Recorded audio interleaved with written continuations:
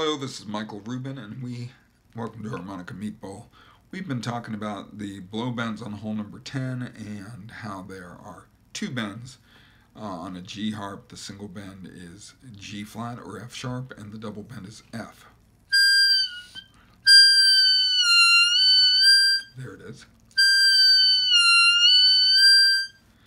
So the next exercise is to use hole number 9 blow as a control.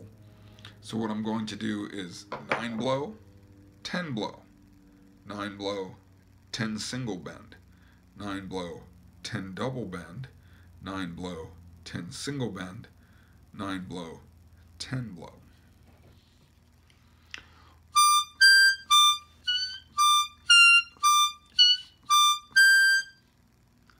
Then I'm going to tongue articulate.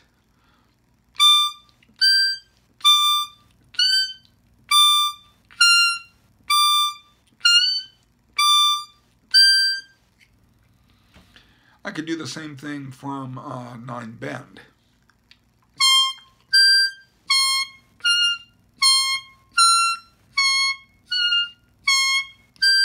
And tongue it.